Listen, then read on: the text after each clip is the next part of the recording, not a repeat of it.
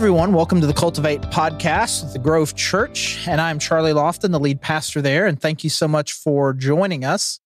We are starting a new series today. We're going to be talking a little bit about kind of how the Christian is supposed to interact with politics. And as I was mentioning, that was going to be the series. Some people I was talking to were like, ooh, and I don't want to oversell this. I mean, we're not going to get too controversial here. It'll get progressively. I'll just kind of say a little bit more and more. If 5 people come up to me in the next 2 weeks and say, man, that was really good, I wish you would say more, I would continue it. But otherwise, I just kind of want to stick to just kind of some basic principles that I think that the Bible clearly teaches. And then maybe towards the end and in the third episode, give you a little more insight into kind of some things that kind of drive the way that, I think about politics and how we should vote, like the principles, really, not who you should vote for, or not going to give any advice on a particular party, but just kind of, I think, just some key principles. But again, for these first 2 episodes, we're going to look at what I believe are kind of the 2 primary passages that drive, really, that I think speak the most clearly on what our attitude is supposed to be like with our government. And so if you were around, if you go to the Grove and you were there and we were kind of doing a little series at the back part of Romans in our known series, we skipped over chapter 13 and I kind of made this joke. I was like, hey, we're skipping over 13 because it talks about the government and you guys aren't ready for it. And it was kind of a little joke, but here we are. I've declared you now 1 month later, we are ready for it. So we're going to look at Romans chapter 13, the first 7 verses. So I'll just read the passage as a whole, and then we'll just kind of come back through and just kind of make sure we are understanding exactly what it is that Paul is trying to tell us here. All right, so Romans chapter 13, starting verse 1. Let everyone be subject to the governing authorities, for there is no authority except that which God has established. The authorities that exist have been established by God. Consequently, whoever rebels against the authority is rebelling against what God has instituted, and those who do so will bring judgment on themselves. For rulers hold no terror for those who do right, but for those who do wrong. Do you want to be free from fear of the one in authority? Then do what is right, and you will be commended. For the one in authority is God's servant for your good. But if you do wrong, be afraid, for rulers do not bear the sword for no reason. They are God's servants, agents of wrath to bring punishment on the wrongdoer. Therefore, it is necessary to submit to the authorities, not only because of possible punishment, but also as a matter of conscience. This is why you pay taxes, for the authorities are God's servants, who give their full time to governing. Give to everyone what you owe them. If you owe taxes, pay taxes. If revenue, then revenue. If respect, then respect. If honor, then honor. All right, so he kind of starts off there, which at the very beginning there in verse 1, with what many of us would call a very hot take. Let everyone be subject to the governing authorities, for there is no authority except that which God has established. All right, and so immediately when you start talking about this and the things that Paul is saying here about that the government is good, everything, all the authority comes from God, those kinds of things. You should always subject yourself to authority. Like immediately where most people's brains go when they are reading Romans 13 is they immediately go to what are the loopholes and what are the exceptions? Like it can't be that. So we just immediately jump from what Paul's saying to making sure that we've got loopholes for things that are important to us. Okay. And so we can talk a little bit about those loopholes in a little bit, but I think it is very important first before we jump to loopholes, because when you do that, when you kind of go from Paul's making a statement to I need to think about the loopholes, and you immediately go to that, and you skip past really analyzing what it is that Paul is definitively saying, then ultimately that's just kind of a very casual, seemingly biblical way of trying to dismiss something that Paul says. Well, I mean, but also it says this, Bible says this, Bible says this, Bible says this, and you immediately come to the other things that it says that might seem to contradict it. And really what you're doing is you're just neutering something that you don't particularly like. So instead of doing that, let's just look just at the statements that, the affirmative statements that Paul's makes that I think at least the ones that are, I don't want to say non-controversial, but don't really have loopholes to them. The first one is, again, the hot take in verse 1. There is no authority except that which God has established.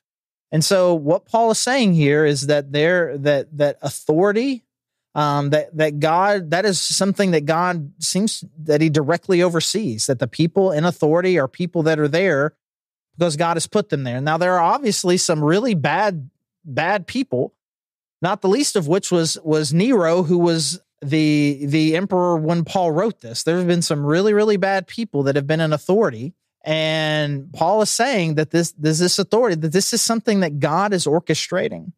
And that may, when you think about the worst people in history that have been in authority over countries, becomes a problem. We don't, it makes us ask some questions about God, and we'll get back to that. But let's just stay right there for right now. That's number one. Authority in the government is something that God has established. And so then therefore that we are supposed to be subject to them, that we are as Christians obligated to follow the laws of the country that we live in. All right. And so then Paul, verse 2, anybody who rebels, you're rebelling against what God's instituted. And he says some things about, verse 3, rulers hold no terror for those who do right. Kind of makes you go, what? But then he comes back to verse 4 again. The one in authority is God's servant. This is something that God has done. And then you get down to verse 6, he talks very specifically about it. This is why you pay taxes. And then ultimately verse 7, anything that the government says you owe them, you are supposed to pay. Taxes, revenue, respect, and honor. And so at its core, what Paul is saying here is that as what it means to be a citizen wherever you are responsible to be a good subject of that place. Okay?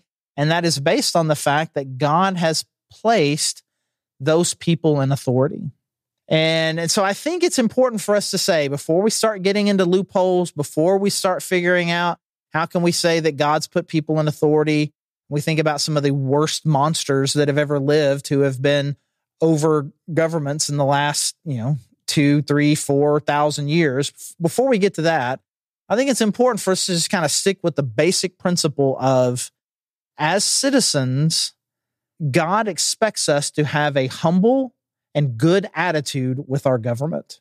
And when we start immediately going to, what about Hitler and what about laws where they tell you can't talk about Jesus, before you go to kind of those worst examples, I think it is important for us as 21st century Christians to kind of stop and say, just because I can come up with extreme examples where this doesn't make sense, doesn't keep the principle from being true, and that principle being that God wants us to be good citizens. He wants us to be humble, and he wants us to be servants.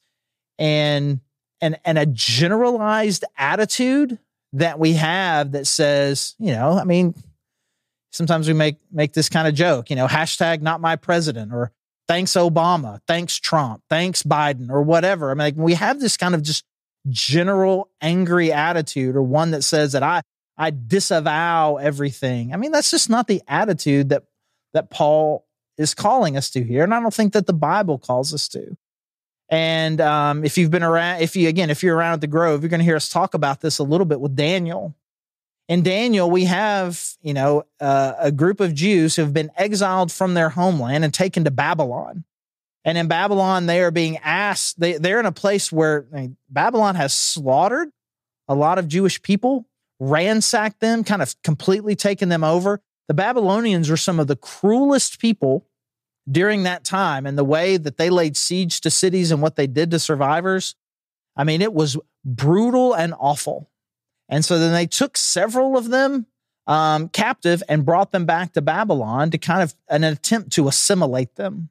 And cover to cover, Daniel and his friends, we will see some examples of civil disobedience there for sure. However, what you will never see is active, angry rebellion. You will never see anything other than humility and a desire to serve their government. It really, if we just think about attitude specifically, I think that we really can't have an objection here. Because again, cover to cover in the scripture, even when we see examples of civil disobedience, what you see in Daniel, when you see with Paul, who got arrested, Jesus, who got arrested. Jesus was actually fairly civil to the person who had the authority to execute him and who ultimately did. And then Jesus said the same thing to Pilate that Paul is saying here, which is, you would not have this authority unless God had given it to you.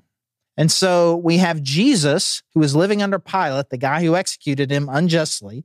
We've got Paul, who was living under Nero, who used Christians as torches and used them and killed them in the arena just for fun, just for sport, to open up gladiator games. We have these just kind of awful examples, and it is in both of those examples that Paul and Jesus both say, submit yourself to that. This authority comes from God. And so it is difficult then for us in 21st century America to say that somehow we've got it worse than either Jesus or Paul did. And so I think it is important. Again, I don't want to keep repeating myself, but I think some of these things are incredibly important.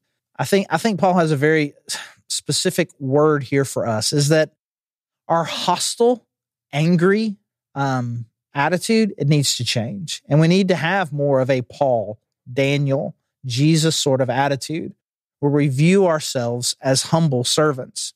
Now, and so let me ask this question. What seems to be driving this? Why does Paul seem to be bringing this up? The most specific thing that he says is in verse 6, where he starts talking about paying taxes, which again is something that Jesus talks about when they ask him, is it lawful to pay taxes or not? Which that particular passage and what I think we can learn about that will actually be what we will talk about in the next episode. But it seems to be here that what Paul is really getting at, he's being asked the same sort of question that Jesus was. What is our interaction? Like, what are we supposed to do? It's like, is it okay for us to pay taxes? Because they viewed the Roman government, the Roman occupation, Christians did as unlawful, as not good. There's all this talk when we talk about what the Bible says about our citizenship being in heaven, that we belong to God, not to people. Then what should be our interaction then with a government that seems to be hostile towards who we are? And again, Paul, who is writing this, has been imprisoned by this very same government before.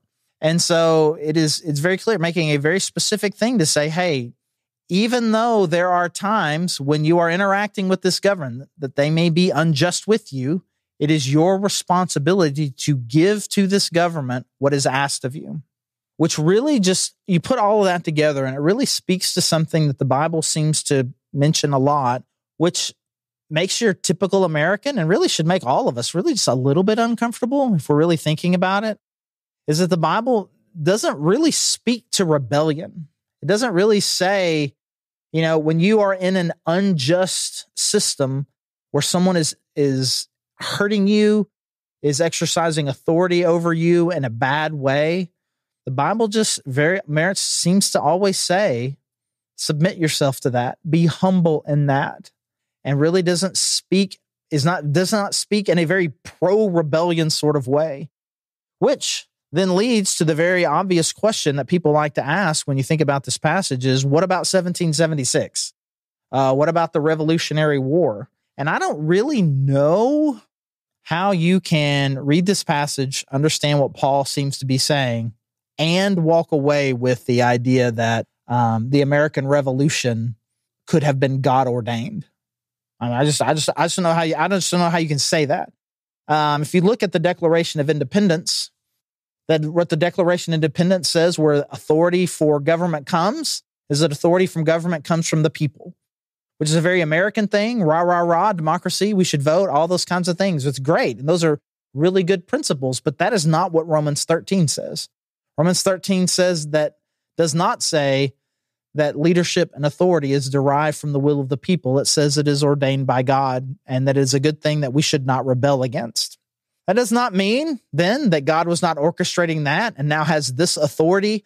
Now this authority is the one that we subject ourselves to, but it does, I think, this may feel controversial to some of you, but it does feel to me like it would be difficult to say that what the founders did was biblical. It was seen that maybe that God would have, you could best, I think that you could say is that God used something that was not biblical, that goes against Romans 13 to produce something that he wanted, which is in fact what Romans 13 says. All authority is placed there by God. And so King George, he was placed there by God and should have been submitted to. He was overthrown and a new government is put up, and now we should submit to that government as well. All right, so here's the thing. We need to make sure, let's talk a little bit about some of the loopholes, because we see some loopholes even in Paul himself. There were places where Paul went where he was being told that he shouldn't preach about Jesus, and he continued to do that. In the early parts of the book of Acts, the apostles are brought in by authorities to say, you have to stop talking about Jesus. And they would say, hey, you say whatever it is you want to say. We got to keep doing what God says. In fact, it says that the way that the apostles say it is that we must follow God rather than men. And again, in the book of Daniel, which I think has some of the best examples of what we'll call civil disobedience, they were all asked to bow down to this giant idol that King Nebuchadnezzar had put together. And they refused to bow down to it. And they were ultimately cast into a fiery furnace, which they survived. Fast forward a little bit later, King Darius is there, and a law is passed that for 30 days you can only pray to the king. And Daniel refuses to do that and continues to pray to God every day. He does it in a way that he can be heard and noticed. And he is arrested and thrown into a lion's den.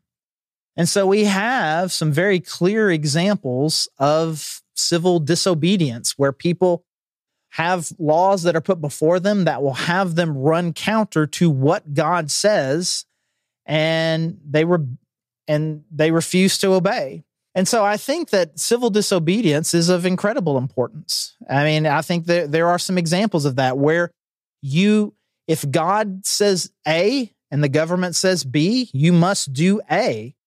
If the government says you can't do A, but God says you must do it, you do it. And so I think the principle in Paul's life and Jesus's life and cover to cover in the scripture is when these two things come into conflict, God's law prevails. And we have examples of that again with Daniel, with Jesus, and with the apostles. But again, even in all of those things, there never seems to be anything close to what we would call rebellion. And in fact, if you go to the book of Daniel, chapter 1, when they say, hey, we can't eat that food because it's against our diet. Chapter 2, when it talks about bowing down to the idol. A little bit later, I think it's chapter 5, Daniel in the lion's den, maybe chapter 6. Anyways, it's talking about not praying, gets thrown into the lion's den. In none of those examples is there an attempt of revolution. At no point in any of that are Daniel and his friends saying, not only can we not do this, but you shouldn't do this either. No, not a lot of judgment about people who don't follow God, acting like they don't follow God. Just quiet, humble following of their convictions and refusing to follow a law that they believe that goes against what God has called them to do. And so I think that then is our principle. Our principle is my attitude needs to be one of humble service, and I will always put God over government. But if there is no conflict, then I will be subject to the governing authorities that I have. And so, again, we've got some examples here of some really, really bad things in history. Stalin, Hitler, and people like that, where there are just awful things, and civil disobedience was absolutely called for. No one is going to speak out. I mean, certainly not on this podcast. No one is going to say that helping Jewish people hide during the Holocaust was a bad thing because they weren't being subject, or anyone would speak about the Underground Railroad during the times of slavery here. I mean, those are incredible things because there's some very important things that God has called us to love and serve and to care for people. But again, I just think it's important to make sure that we're checking our own attitude and to not use extreme examples from history to prevent us from having the attitude that we should have, which is one of let everyone be subject to the governing authorities, for there's no authority except that which God has established. The authorities that exist have been established by God. And so depending on who you are and who you voted for, maybe these last 2 years have been a struggle for you, or maybe it was the 4 before that. If these 2 were a struggle for you, the 8 before the last 4 were the struggle for you. But I think there's a principle at play here that Paul is saying is, the government is an umbrella of protection for you, and you need to trust and submit to that. And you think, I don't know if I really trust that umbrella, but what if, and this is what the Bible says, what if God has a bigger umbrella and his umbrella incorporates that umbrella? Maybe I can't trust this government, but I trust the God who oversees it. And that even if what is happening is bad, even if what I'm seeing, I experience and I believe to be evil, I can trust in the authority that God has under an authority that he seems to have established that I don't particularly trust. Now, before I was preparing for this, I was just kind of looking out there. It's like, man, what are other people saying about this? And I ran across just a couple of very interesting blog posts. And one of them in particular was really around why it is, in fact, okay to not wear a mask, even though you've been mandated to wear a mask. And it was some very convoluted thinking. And my favorite piece that I saw in one of them was, you can rebel against the government because the government is not the ultimate authority, the Constitution is. And so anything that you don't think really is valid through the Constitution, you have every right to disobey anything. And then you're thinking, okay, that's something. And then it ultimately ended up in, and masks restrict freedom, and there's nothing about masks in the Constitution. You don't have to wear a mask. And I'm telling you, that's the attitude that I think Romans 13 is speaking against.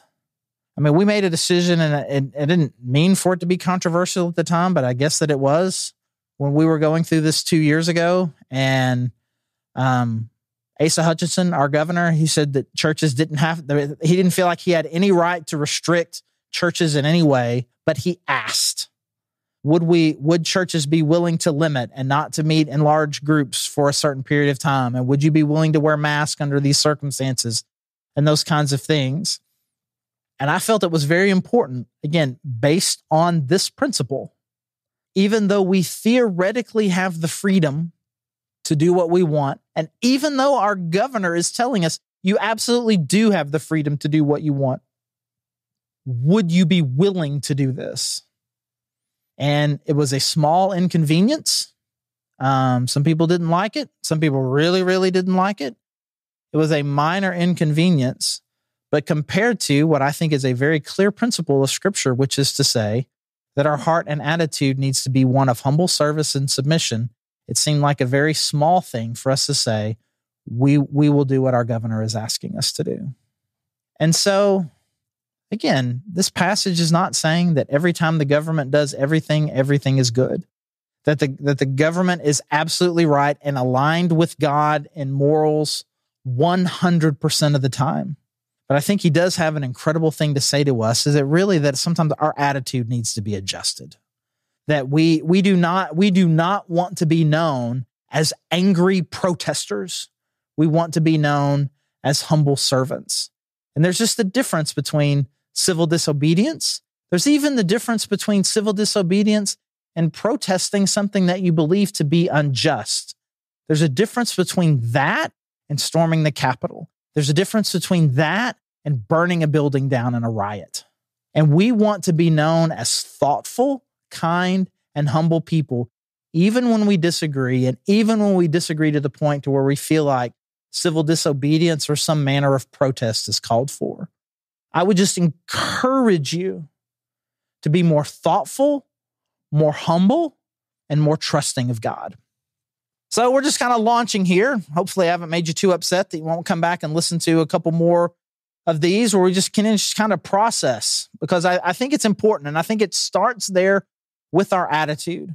Our attitude, is our attitude one of trust in God and humble service, or is it one of anger and distrust? And so we'll keep talking about this over the next couple of weeks, and thanks for joining us. And if you are local, we would love to connect with you at the Grove Church sometime, where you could come and visit us. You find out all about it at thegrovechurch.org/connect. If you're not local and you'd like to connect with us, you have any questions or thoughts or anything like that, feel free to fill out that form there. You can join us as we stream our services online. And again, thank you so much for joining us. I'm Charlie Lofton, the lead pastor at the Grove, and you have a great day.